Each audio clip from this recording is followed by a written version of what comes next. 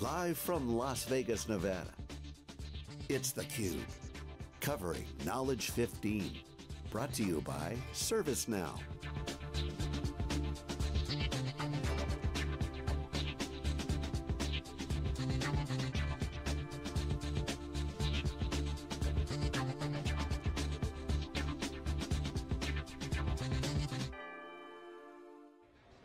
Okay, welcome back everyone. You are watching SiliconANGLE Wikibon's theCUBE, our flagship program. We go out to the events and extract the signal and noise. We are live in Las Vegas for ServiceNow's Knowledge15. Hashtag is Know15. Join the conversation, go to crowdchat.net/Know15 and leave a comment, join the threads. We're happy to answer any questions if you post them there. I'm John Furrier, my co-host Dave Vellante, our next guest, Robert Fedoruk, CEO, co-founder of Wolfpack Cloud Services. Welcome back to theCUBE. Good to be back. See you again. Founder, CEO, you won a bunch of hackathons, I heard from your website, mentions you've done a lot of hacking, but now you're running your own service company for ServiceNow? Correct. We're actually, we need to work on the name a little bit. We're actually trying to not compete on services so much as really get into the app development ecosystem. So it's not GlideSoft like Fred Luddy's initial name of the company. We couldn't come up with that clever name. Wolfpack's a good name. It's, you know, wolves in sheep's clothes. That's your developers these days. Very appropriate for Vegas, don't you think? What's going on with you guys? Tell us what's happening. Obviously, ServiceNow's exploding. People are happy. Great developer community. Young, modern, vibe, transformative, disruptive, and valuable to companies who are deploying. So give us a taste of your view of what they're doing, your experiences with ServiceNow. What's your take? So for myself and for my peers at my company, this is really just everything is coming into bloom. So we've always known all along that ServiceNow was about enterprise service management. It was about a platform for development. It wasn't about IT and ITSM. That's just where the seed was planted. And so we've always known that it was going to be this. And people are finally there and realizing it. The market is caught up to the messaging. The other thing that we're super excited about is that ServiceNow just announced their App Store, which is something that we've been waiting for years. And now the floodgates are ready to open, and we just want to crest that wave and go. Yeah, and so give us your take on the App Store. You looking forward to selling through that, or integrating through? What, any products there, apps you guys going to be loading? Yeah, so we've certified an app already. It's on the App Store. It's all about super ultra rapid deployment of self-service experiences in a way that's richer than what you get out of box, but also orders of magnitude faster. A lot of the new generation guys out there, past good 5-7 years, have really been trained on Amazon, right? Get some compute, get some storage, agile. That's now going to the enterprise. We're seeing Amazon certainly winning in the enterprise. But ServiceNow has that feel, right? Stand up stuff quickly, iterate fast, deploy valuable assets quickly. Do you think that is the beginning of it, that wave? Is it more kind of early days? What's your take? Would you peg an inning if you could peg an inning on first inning, third inning? What's your take on that? Because it seems to get the traction's huge. 1,600 developers coming for CreateCon. I think the best is yet to come. So I don't know where it would fit into the baseball metaphor precisely, but the best is yet to come. So up until this point, you've seen ServiceNow kind of say, oh, well, we see that a lot of our customers are doing HR management. Let's make it easier to structure license agreements. Let's make an HR management module, right? But I think what you're going to find now is that they step away from the actual process application development, and they move more into just like raw platform to development to empower people like my team and I and all the other developers out there who will have the kind of the vertical experience to say, well, we know all there is to know about this particular thing, and it would take ServiceNow far too long to develop a mature process in that area. But us working in our basement, we can build that, we can put it on the App Store. And Fred Luddy's always told the story of when he first developed the platform. He said, here we go. And customers and VCs like, well, what do you do with it? Everything, yeah, right? Anything. And so what's anything, yeah. Built an app. Okay, great. So you're comfortable that you're not going to be competing with ServiceNow for app development, or not? Is there an overlap there? There's always a little bit of an overlap. You got to be careful about what kind of problems you want to solve. So if you, like for example, if you had spent the last couple of months certifying an app that fixed an interface problem, you're done. You just got crushed, okay? Because like they solved everybody's interfaces problem in one swoop, right? If you're already thinking, like, let's figure out how to get ServiceNow on an iWatch, you're already too late. So if you're trying to solve like interface and interactivity problems, you might be in a little bit of trouble. So you always have to make sure that you're solving some kind of like process or business workflow. process. yeah, a or business process or workflow. some kind of function that's just not done right at all. So good developer programs have the ability for allow folks to be enabled to build businesses. You're building a business on top of ServiceNow. There's always that fear of, which side of the street am I on? Will they eat me up? We've seen examples of Twitter, for instance, having challenges in their developer community by essentially putting people out of business by rolling out new features. So that's the challenge. So what's your take on that? You've built a business, you're building a business, you're able to get value out of that. What's your take on your roadmap, and for other developers, what's your advice to them? Be really careful around developing for for interface issues. Just let ServiceNow handle that. Let ServiceNow handle the platform. Go and solve pick a workflow process. Yeah, go and solve a business problem. It's interesting. Fred I asked him the question. I said, "What are you most excited about in terms of cutting edge use cases?" And he actually brought up Internet of Things, and talked about new capabilities that are being developed that weren't around because of connectedness. That were mostly an IT problem. In IT, it's all the ITSM. You can see that. But like outside of IT, Internet of Things is a connected network interface. So there's whole new workflow opportunities coming out of things like that, the onboarding app at KPMG. So he's laying down these examples of this is the opportunity to disrupt an existing monolithic enterprise software app. Do you view it that way, and how do you look at your growth for your business? Let me take the first question first, because for me they're completely different realms for answers. So in terms of disrupting, we're just at that first stage. So now via the App Store, they've empowered developers to actually go after some of the incumbent large solutions. So right now, ServiceNow isn't really replacing large-scale, like incumbent HR applications, HR silo applications, large-scale facilities applications. They're kind of building a way for people to interface with the facility service via the kind of, like, talks about the system of engagement, right? So they got to get that engagement side, but they're not cracked. They're not cracking the serious enterprise software there.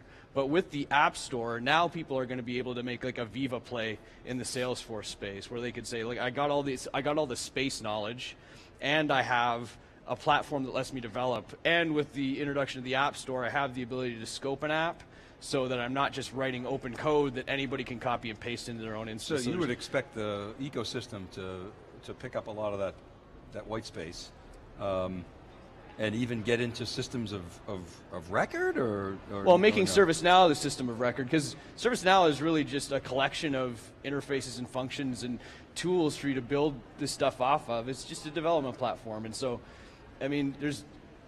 Go ahead, please. So it's really just, it's really just getting the people with the industry experience everywhere that ServiceNow would never be able to collect and accumulate and build off of quickly.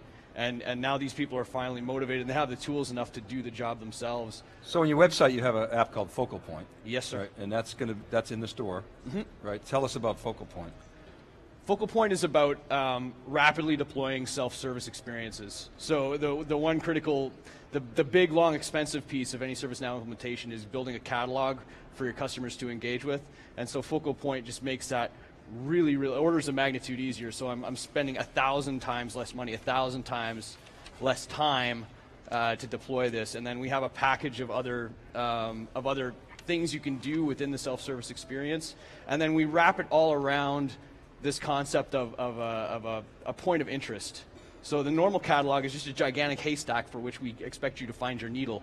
And we have things like search, and search is really just medicine for a problem that we shouldn't have, which is I'm only interested in certain things. I don't want your everything. Yeah. I want my certain things. It's a blunt instrument, sir. Yeah, and so the Focal Point says, look, if you're working in finance, we're going to give you everything you need to know about SAP. It's in the SAP Focal Point. And then we draw in all the rest of the data from the platform, right? The catalog items, the knowledge articles, different team members that are important to that service that we offer, external links and attachments, so we can really just pool a ton of different resources in a richer way than ServiceNow is out of the box. You automate that? No, we don't automate it. We just make it very, very, so what's something that you're interested in theCUBE? right? Probably AV technology. So if we had focal point deployed at your company, we would have an AV technology focal point. And as fast as I can type AV technology, that focal point is deployed, and you can now interface with your customers in a self-service manner, like literally as fast as I can spell it. So Fred talked this morning about 3 sort of personas: the portal admin, the service designer, and the professional developer. You're going after the second, is that right? The catalog desiginer, or am I? The first and the second. So we roll out. The portal, the look and feel of the portal. We roll out who can create a focal point. But we don't expect the focal point is going to be a developer. We're going to expect the focal point creator to be kind of more administrative. Yeah. And so all they have to do is be able to spell whatever the topic of interest is, and then be able to collect the other pieces of data and relate it to. Is that like Slack? I mean, it's in a way Slack kind of has that functionality. Slack is more about team collaboration. This is more about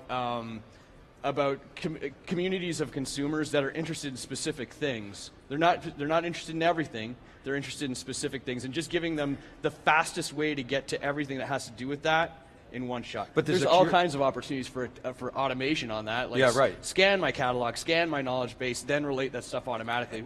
That's like a V2 thing. But I'm envisioning a curation capability, right? Absolutely. So, that's really where you're headed. So I can dramatically accelerate and lower my cost for the time that it takes to set up a focal point, a catalog, a portal. And it's also deployable via friendly URL. So when you create a focal point, I can now send my community, look, whenever you have a problem with this area of interest, go to this link and we've got everything you need there.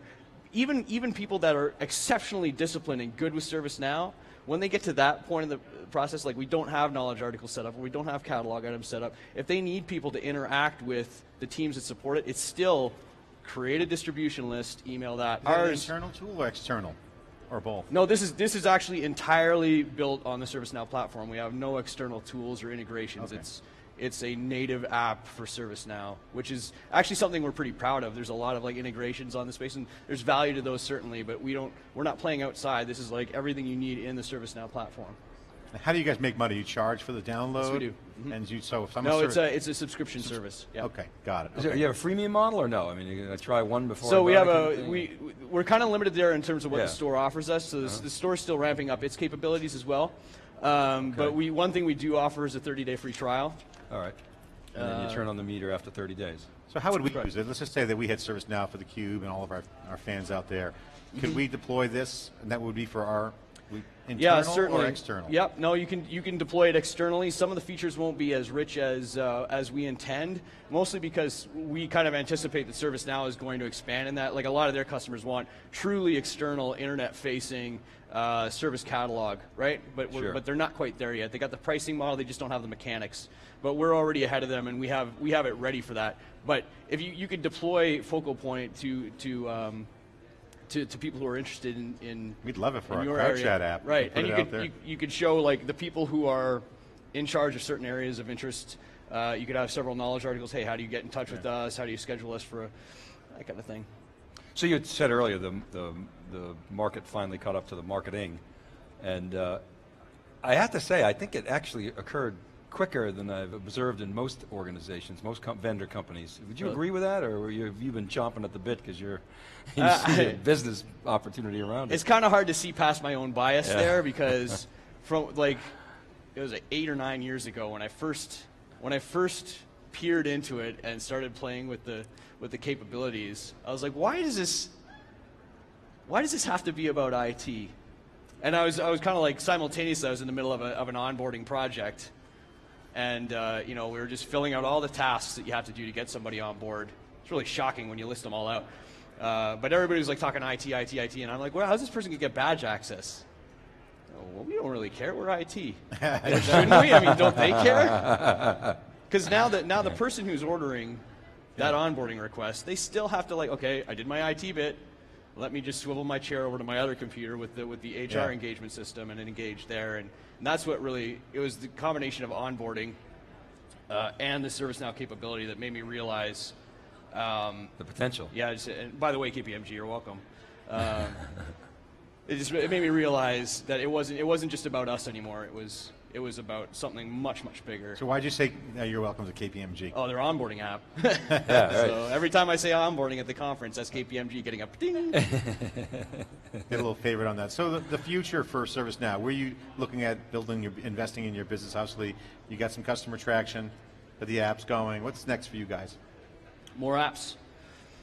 So we're certainly not going to say no to services, and there's certainly a lot of space for that. But really, what motivates us is solving those business problems and bringing new and exciting things. But you guys aren't like an app factory in the sense of dreaming up new apps. You go talk to customers, and that's how you get the engagement and then roll that in, or are you guys back there incubating apps and throwing them out there, or both? A little bit of both. It's like like I said last time on the show, you gotta learn to have a fine appreciation for the smell of BS, and you just gotta go looking for it, right? What smells like garbage? What do people hate working with? And fix that problem for them. Yeah. And so we were lucky enough with this last time we have this idea. We have a bunch of ideas queued up, and maybe some of them won't work. But I mean, there's a lot of old processes out there. I mean, cobweb apps that have been hanging around, terminal-based that evolved to web, and now they're kind of hit their kind of end of life. Yeah, but it's still all about the app, right? Totally, the apps. yeah. I mean, Well, the business doesn't change, but the apps need to change. But when Apple first came out with the Apple Store, all the enterprises, we're going to have an Apple Store for the enterprise, App Store for the enterprise, and some have, many haven't. What models do you see in the enterprise that are actually working? I mean, ServiceNow is just getting into it. Yeah. Right? Well, I think the apps are. I don't know a whole lot about Salesforce, so I mean, I spend my day working ServiceNow stuff. I see my kids for a little bit, and then I go back to ServiceNow development for my company. So I don't have the time to deal with Salesforce. But I think what the apps that you find on that you're going to be able to buy from ServiceNow have a lot more credibility because they're backed by an enterprise application. So, so people aren't going to think as much about getting an app for the ServiceNow platform as they would somebody saying, oh, I just got this app on my phone that I'm going to do onboarding with. And they're going to be like, excuse me, what you're going to do with that phone? Yeah. That being said, I think that the tiny little single function apps that are just ultra good at that single function are really the biggest existential threat to ServiceNow over the kind of the 5 to 10 year cycle is what's going to happen if we get these tiny apps that do one thing really, really well. And what if we can get that to talk to 100 other things really, really well? Well, you have the systems of record, then you can control some of the data. The data fabric might be a strategic. And that's the advantage that ServiceNow has, is that they have that system of record thing and the governance component of it. So that's why I think apps that are developed on the ServiceNow platform right now have that credibility within the enterprise to get noticed. And through the CMDB. So if you have a single CMDB and you've got all these apps sort of revolving around it, you've got leverage that the market validates that. I mean, is that what you mean, or? Not necessarily around the CMDB, because there's a lot of stuff that don't interface with the CMDB, but it's just that... So when you say single system of record, what do you mean? Because ServiceNow talks about their system of engagement, right? Whereas two different things, right? So the system of record, where are we storing the data once we've engaged? The system so that's going to be Oracle, that's going to be Workday, Salesforce, right? And ServiceNow. Yeah. As the app creators capture that data. The app creators are, I mean, they're playing in both realms, so they have to be they're adding capability to the single system of record by saying we can now store these things because of this app. Yeah. But they're also... APIs and connectors are going to be the vehicle, I think. That's what we're seeing, Dave, connectors. So if I have engagement data from ServiceNow, I bring the ServiceNow systems of record, and then, okay, if I need to talk to another system, that's potentially an opportunity. But it's going to be stored on your app, your platform? Where's it going to be stored? That's what I'm missing. Right, you were just saying. It's going to be stored on... I feel like we just all started talking different languages here, didn't we? Yeah. I'm not sure how I can answer your question. All right, let's go back. So, John will explain it to me later. So the Facebook Developer Platform Facebook Development Conference last month, Zuckerberg rolled out the portfolio of apps. So if you look at Facebook on the consumer side, it's interesting, right? Yeah. They had Poke and all these other apps, but WhatsApp became the messaging app. Or on one side, they relaunched messaging as a separate app, but they put it as a portfolio. So that's interesting. So that's a consumer play. But Facebook still is a system of record. So what I'm getting at is... So Facebook's the system of record in the same way that ServiceNow is going to be the system. That's the way I'm envisioning it. I see. It's an unknown scenario. But ServiceNow is also going to be the system of engagement. Even as is Facebook. Right? Yeah, well, ServiceNow wants to be the preferred system of engagement and record for work. Yeah. Right. And so they might buy. They might buy you guys. That's not part of the messaging. No, it's really not. No, yes, it is. You talked to them about did you see Letty's keynote? Sure. But you talked about what's going to be the system of record for HR? Is it going to be Workday or is it going to be ServiceNow?